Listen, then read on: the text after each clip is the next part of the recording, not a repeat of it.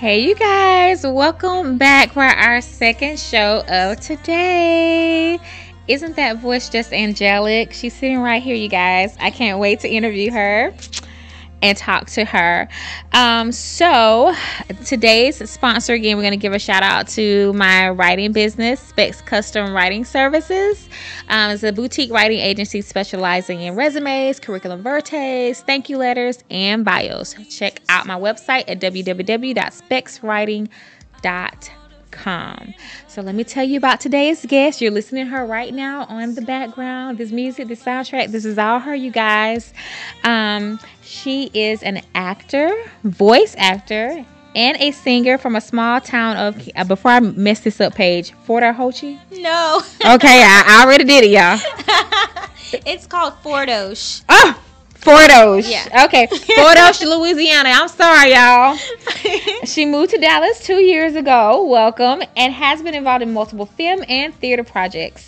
She also began releasing original gospel music in November 2019 and recently launched her voiceover career earlier this year. She has a background in television and is a proud graduate of Louisiana State University. Shouts out to y'all. And she's also a member of Dallas Actors of Color. And outside of acting, she enjoys traveling, cooking Cajun and Creole dishes with her husband, Justin.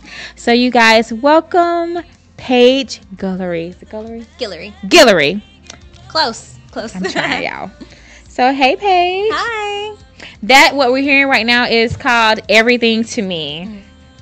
I like that song. It's so sweet. Thank you. It's very nice. She has a really pretty voice. So how you doing with everything that's going on with the COVID and everything? How are you and your husband adjusting? We're doing okay. We're blessed. We have the ability to work from home during this time. Mm-hmm. So it's just a lot of being indoors, but we're still productive and getting stuff done. So we're trying to limit our interaction as possible when we go out. We try to, just sit outside, wear our mask, and just adhere to all of the guidelines. But we're blessed. Okay, good.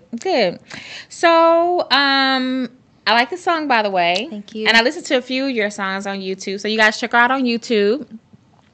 How long have you been singing and performing? So I have been singing probably since I was about 6 years old. I started out, singing in the youth choir. My whole family sings, so it was kind of like inevitable for me to get it.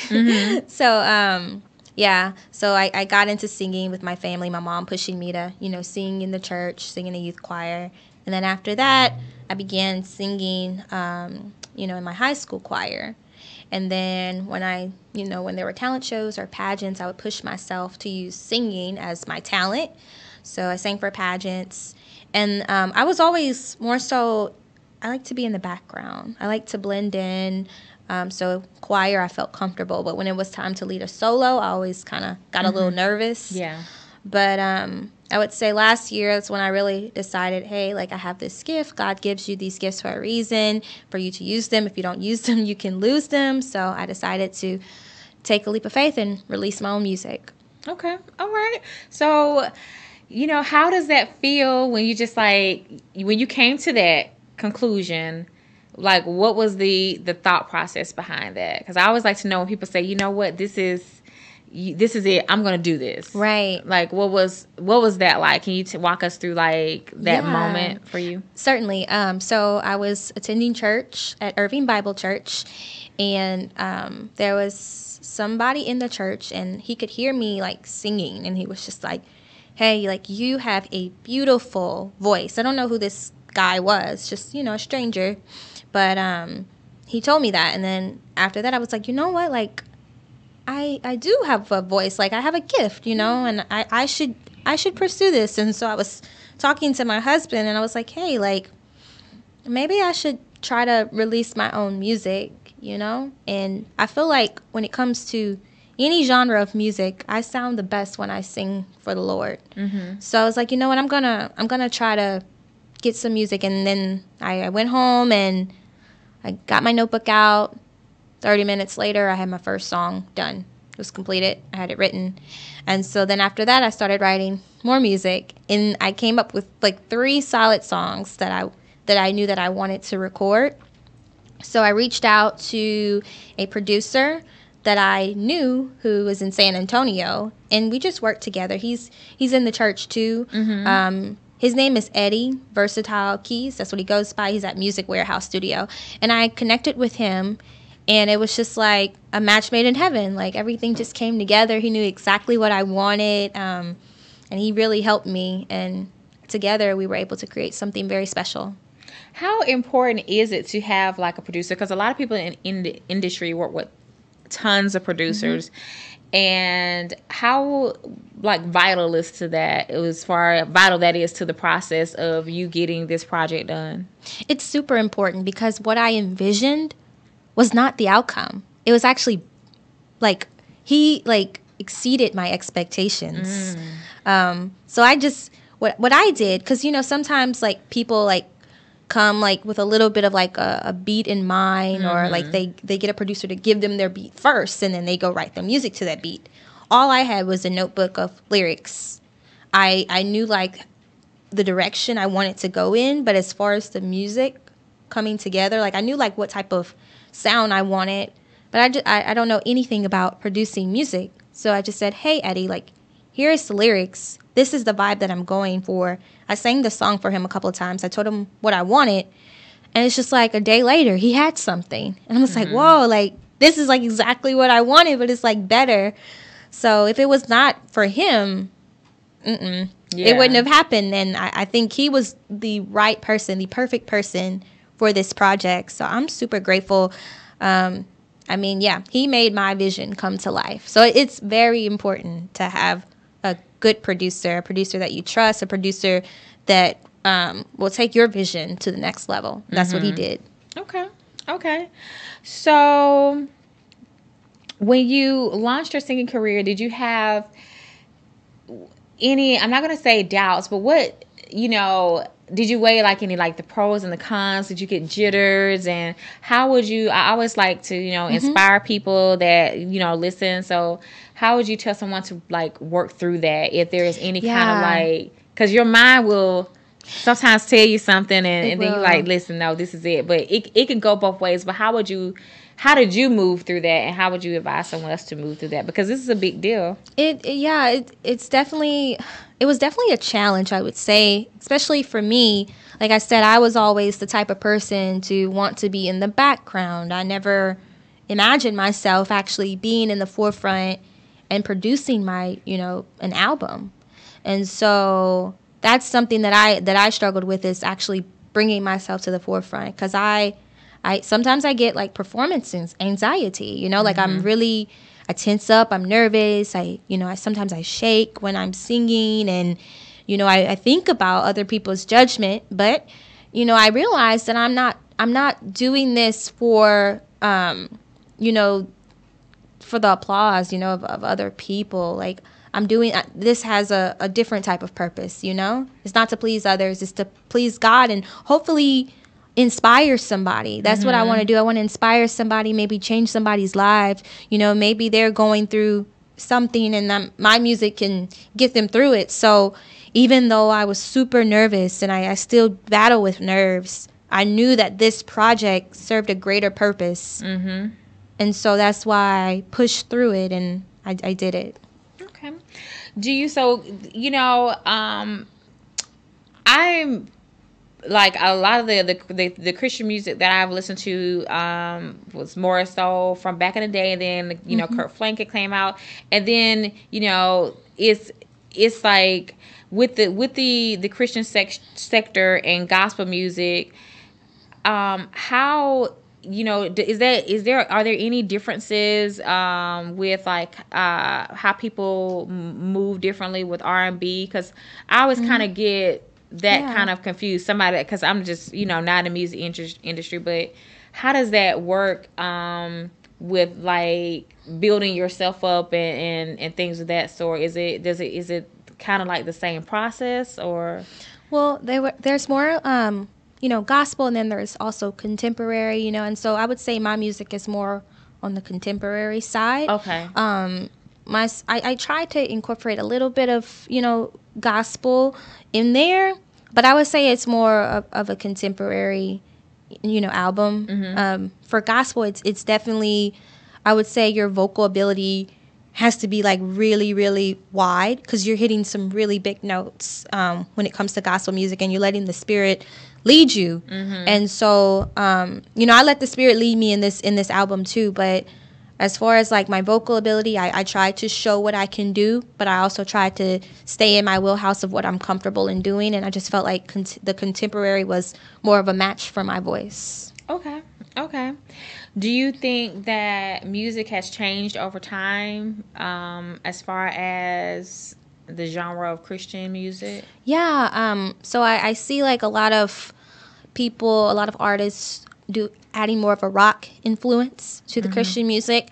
And I also see more contemporary, music, becoming mainstream as well.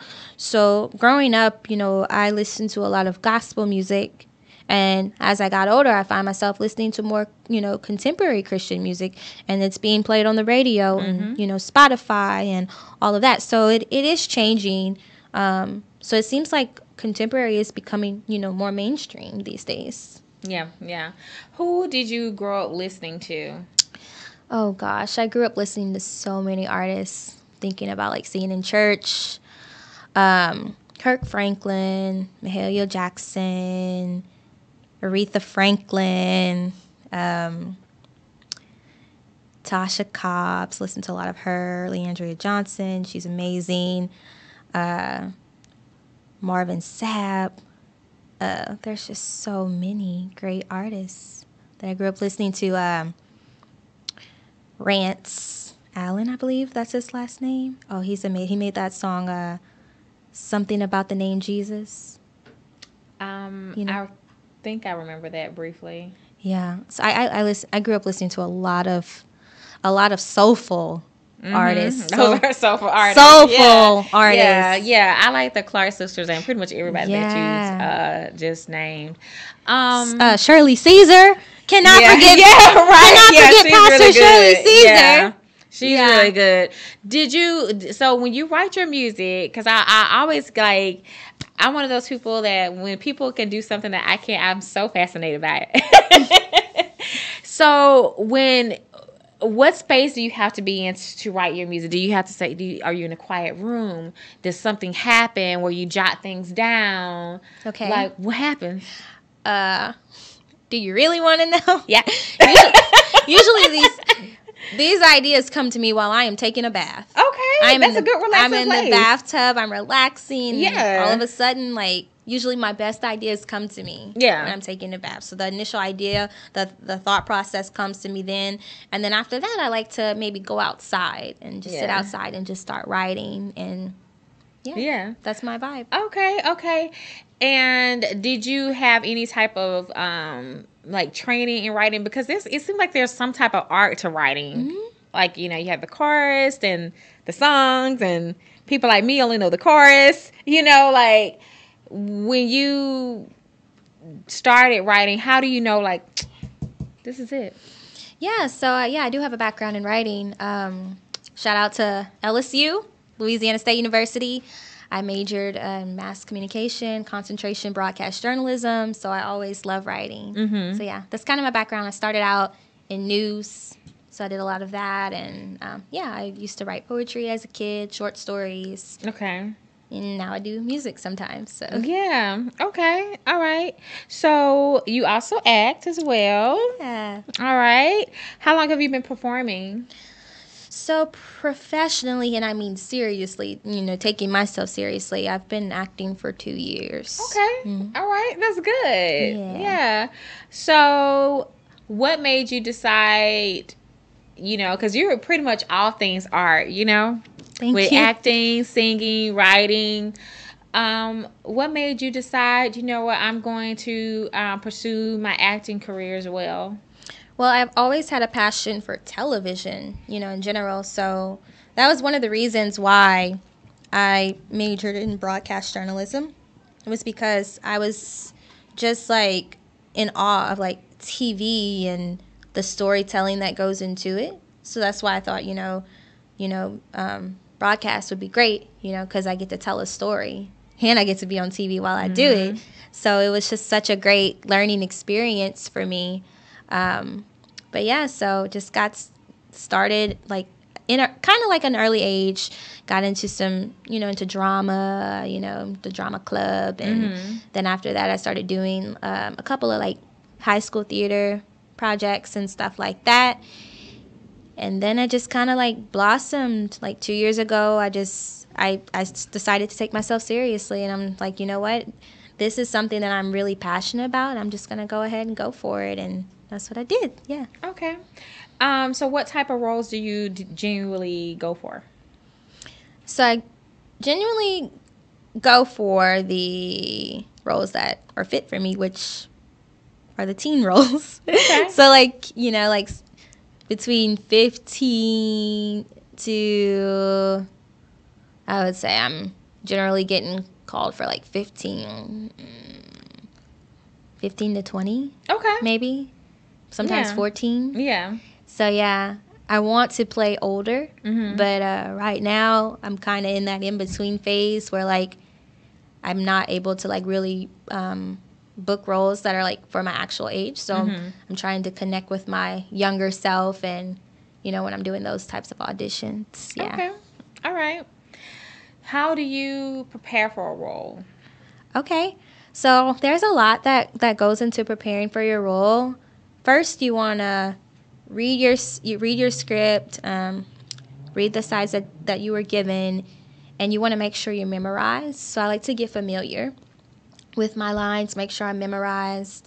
There's different techniques that people use to memorize their lines. What works for me is recording myself, and leaving room for, me saying the other person's part, and then I'll leave room, space for my part. And after I feel comfortable and I know my lines, and I start analyzing everything, breaking down my character, breaking down the script, coming up with an objective of what is my goal for this entire scene. What do I want most from the person who's in this scene with me? And just doing all that I can to achieve that goal, achieve that objective for my scene. Okay. So, yeah. Okay. Do you, I know it's like, is it like it is on TV where you go and it's the panel of people and they're looking at you and... Well, it depends because, there are the self-tapes, okay. Those are super popular. They've always been popular, but, now they're super popular because coronavirus, and they don't want you going in for all of these auditions. So more casting directors are allowing you to self-tape. Yeah, that's good. So when it comes to a self-tape, you're not nervous. I'm not nervous. I can't speak for anybody else, but I'm not nervous because I'm in the comfort of my home or wherever I am taping at. So I don't necessarily have to be in front of that casting director's face. But whenever you are called into the room, sometimes there's the casting director and the director there, and there could be the casting assistant there. And yeah, sometimes you really get nervous. I do sometimes. So I'm trying to work on that. But yeah, you just walk in and you slate, which is your name, where you're based, your height, and then you go into your role, and they're analyzing everything that you do. They're recording you. And then after that, you leave. You don't really get any kind of critique. Sometimes they do, most times, they will adjust you. If they see, you're doing something, but they just want to see how you take direction, they will give you some, critiques and see how you perform then. But then after that, you're gone, and you just play the waiting game. You're waiting to see if they're going to call you back. If they're not, you don't hear anything, that's a no. So you don't really get told no in this business. It's just silence. You don't hear anything. So you have to take that as your no. Okay. Speaking of the no's, how do you handle rejection? Does it, I'm getting better. Okay. Yeah. All right. Yeah.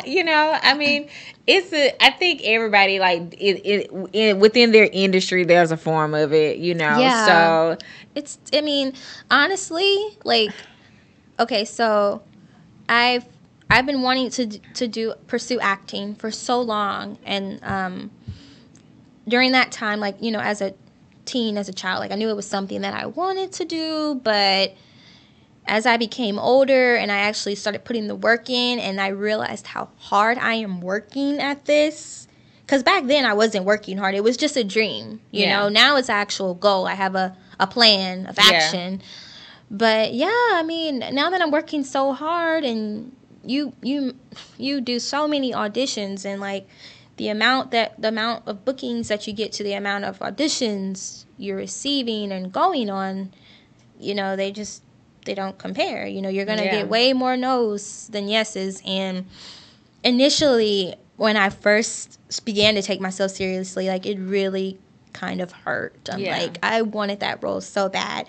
And there have been roles that, like, I auditioned for, and then I go look on Netflix one day, and I see the person who got that role. And you're like, and I'm just like, man, like, I could have done that. Yeah. But at the end of the day, you know, what's for you is for you. That's true. Can nobody take that away if it's for you? So that's what I realized. I mean, hey, like, that wasn't for me. That was for them. You know, kudos to them. That is their blessing. But that was not for me. God has something in store for me. Yeah. Right? So that's the way I have to kind of look at it. And, like, you know, and also, just because you didn't get the role doesn't mean you're not talented. Doesn't mean you're not good. It just means that you weren't fit for that role. They found somebody who was a better fit. They could have had a different eye color that they were looking for. They could have had a different style hair, you know. They could have been a little older looking, a little younger.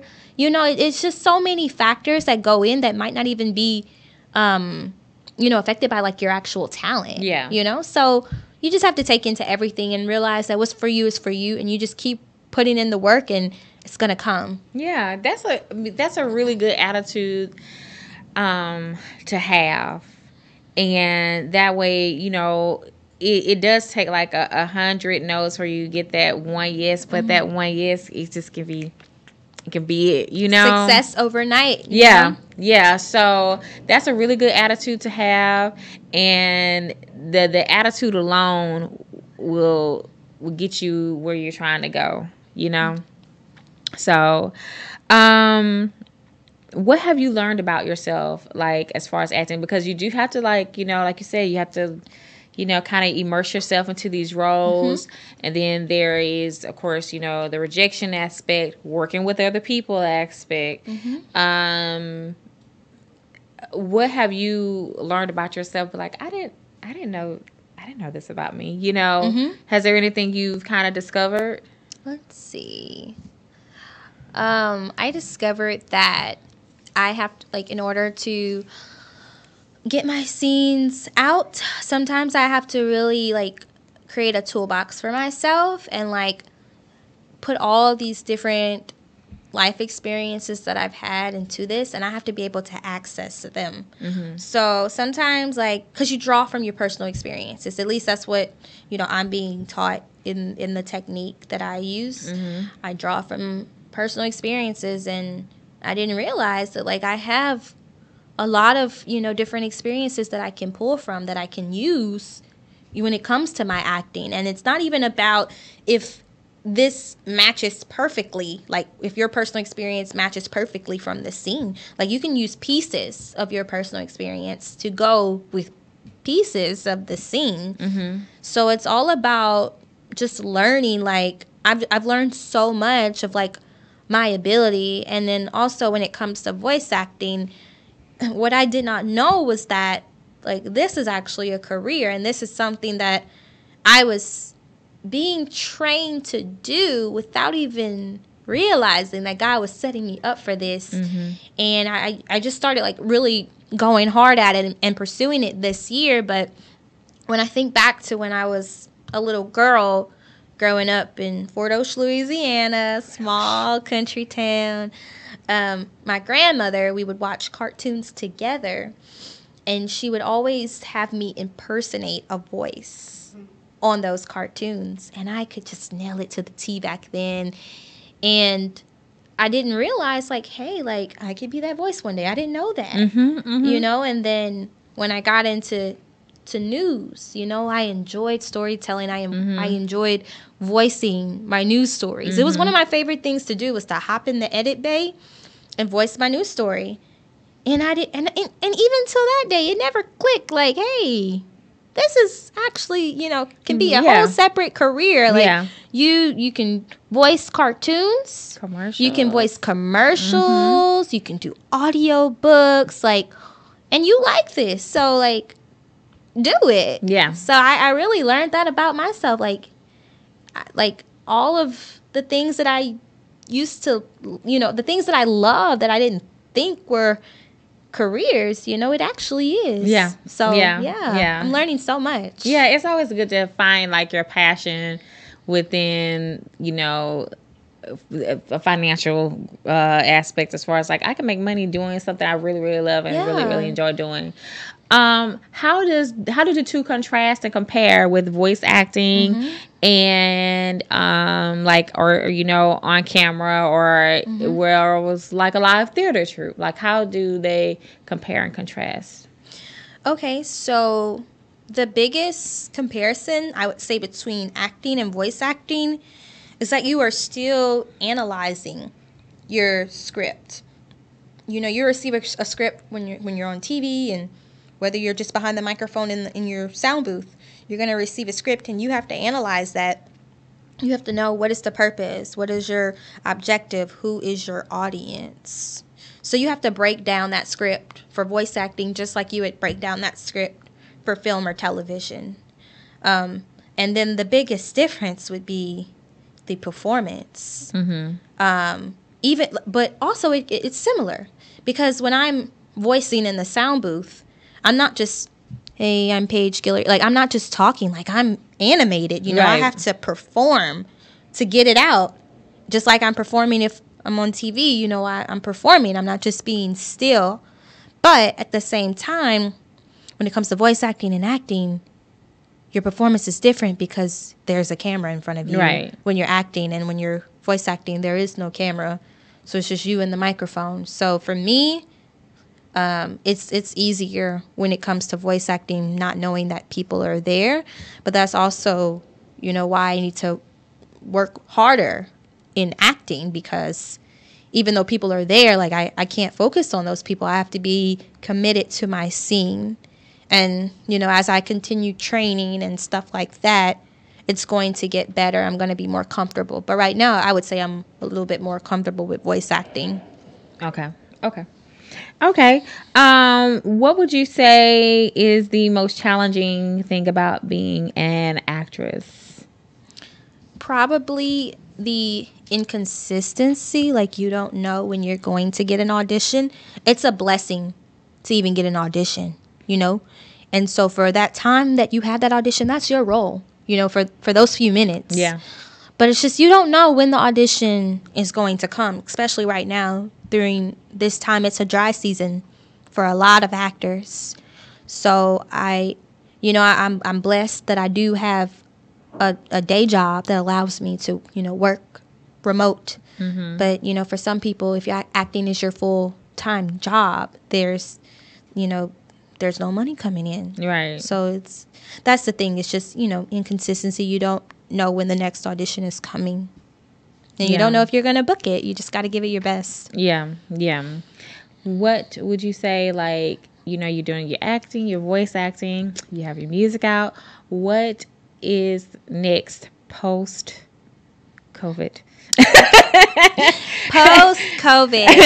Let's speak it into existence. Right. The end to this whole thing is coming soon, y'all. Yeah. Wear the mask. Yeah. Please. Just stay protected and keep your 6 feet. Yeah. But after COVID, I really want to, even during COVID, I'm still focusing on my voice acting right now, because I'm in ongoing training for acting right now. And I also just started my ongoing training for voice acting. So I just want to keep training, stay in it, because like, it's just like when you go to the gym, you have to stay in the gym to get those results. Like, you have to stay in the acting gym too, which is your classes. So I'm going to stay in these classes, and I just produced my voiceover demo. I have another demo that I'm working on too for voiceover, and just try to get more into that, start marketing, because as a voice actor, you have to market yourself too.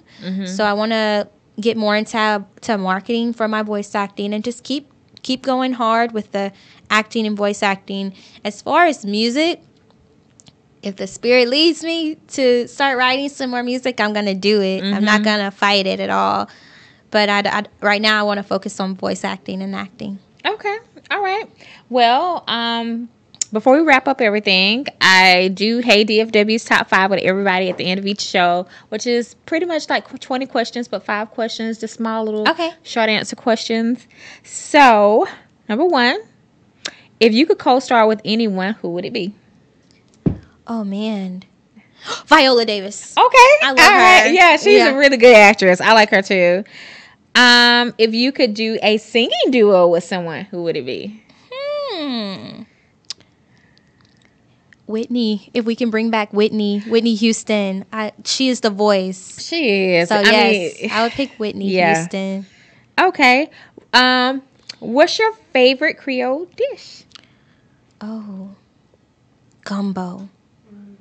Yeah. Cat agrees. Cat likes gumbo. You know, I don't like the okra, y'all. Am I bad? No. What about some dirty rice? I love dirty rice. We just had dirty rice. Yeah. Really? Okay. My husband is like a chef. Okay. So Okay. Gumbo. Yeah. Nice. Okay. See, and I like that okra. The little seeds that pop out. It's everything. My mama like it. I love it too. I smother okra. It's so good. I can't. It still looks slimy. That's all I see. If you could play anyone in like a real life true story about their life, who would it be? Ooh. I don't know. I know. That's so hard.